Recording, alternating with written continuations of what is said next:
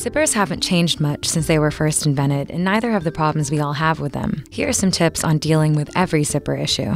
The most common problem with zippers is when they get stuck. Once you've ruled out fabric trapped in the zipper, you can try lubricating the teeth. Take a graphite pencil and rub the tip on the zipper's teeth closest to the slider. Graphite is a great dry lubricant and should help smooth things out a bit. If a pencil doesn't work, try swabbing the area with a Q-tip coated with other lubricants like petroleum jelly, bar soap, or olive oil. Then jiggle the zipper to work the lubricant into the teeth. If a zipper isn't closing properly or separates after it's zipped up, a graphite pencil may also do the trick by lubricating the teeth and smoothing out any burrs. Also, check to make sure none of the individual teeth are displaced. These can be realigned with pliers. If that doesn't work, it may be an issue with the slider, which can loosen up over time. Try closing the mouth of the slider a bit with pliers to ensure that it's catching the teeth and closing them properly. A broken zipper pull can be easily replaced with a paper clip or a key ring.